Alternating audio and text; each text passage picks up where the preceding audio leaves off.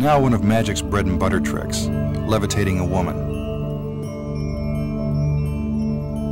The illusion begins with our assistant taking a few moments to set up the trick. She's trying to prove that the ring is solid. I can tell you right now that it is.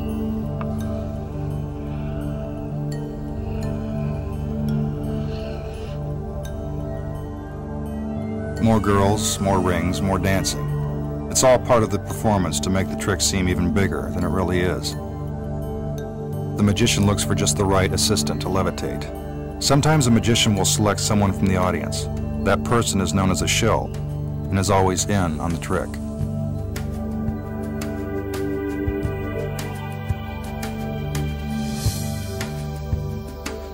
What a shock. He chooses the assistant that just happens to be wearing the long flowing gown.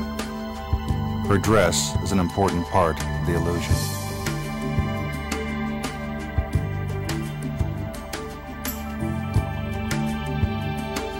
The magician gazes into her eyes as if to put her into a deep trance. This is to convince you he's a master hypnotist.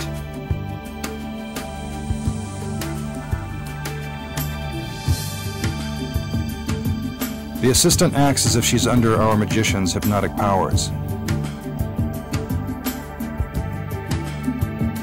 He puts her on the table and her body appears to go limp.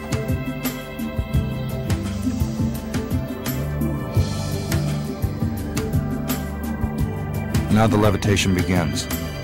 It appears as if she's floating in midair. Obviously, this is impossible. He moves his hand underneath her body to show that nothing is supporting her.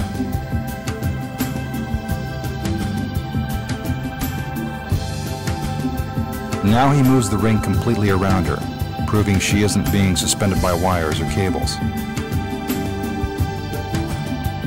Remember, as we told you before, the ring is solid.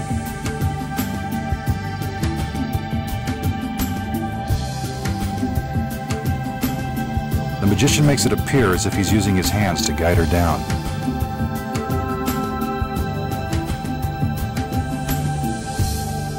Slowly, she floats back to her original position and is brought out of her hypnotic trance. Now, for all of you playing at home, here's how it's done. First, in order to levitate, you don't need to be put into a trance. All you need is some heavy machinery and the right evening gown. Look closely.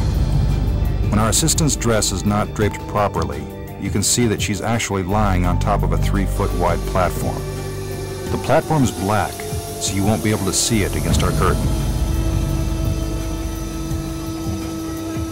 It's attached to a hydraulic forklift positioned behind the curtain. When the magician gives the cue, the magical forklift operator raises and lowers the platform. It's not very magical when you see how it's done. Now, what about the solid metal ring? It looks like it passes completely around the assistant. But this is merely an example of sleight of hand. He's only making it appear as if the ring is going all the way around her. From the back, we can see that the bar attached to the forklift prevents the ring from going all the way around the assistant's body. It's the magician's sleight of hand that makes it look as if it really did. And that's the secret behind this classic illusion. Sorry to bring you back down to earth, but this is the only way to levitate.